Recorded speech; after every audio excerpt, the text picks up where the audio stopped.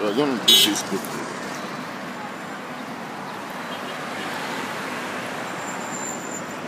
Yeah.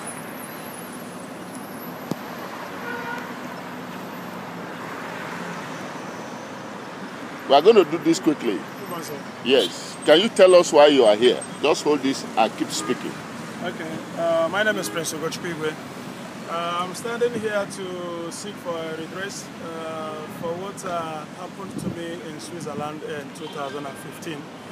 I brought my complaint to the Ministry of Foreign Affairs to help me, for me to seek for a redress for what they did to me, for unlawful detention, intimidation, and illegal deportation to Nigeria, which I have tried to establish through Spanish embassy, which they say that we are not aware of my deportation to Nigeria. And the Nigerian embassy as well have confirmed that they were not informed concerning what Switzerland people did to me. So they did it on their own.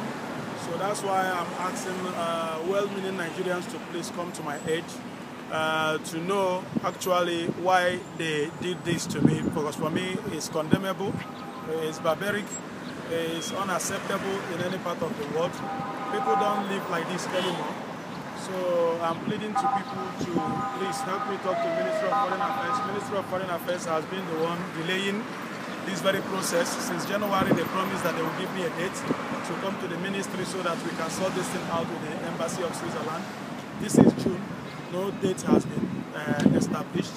So that's why I'm standing here under the sun to see if they can help me and bring justice to this very injustice that the Switzerland people did to me.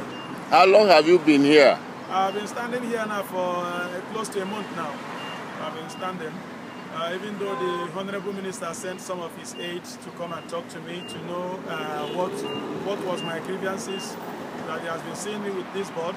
That day I was happy. After interviewing me, they recorded it and it was legit minuting. They photocopied all the papers that was with me, so they promised that they will get back to me. So this is the third week now. I have not heard from them.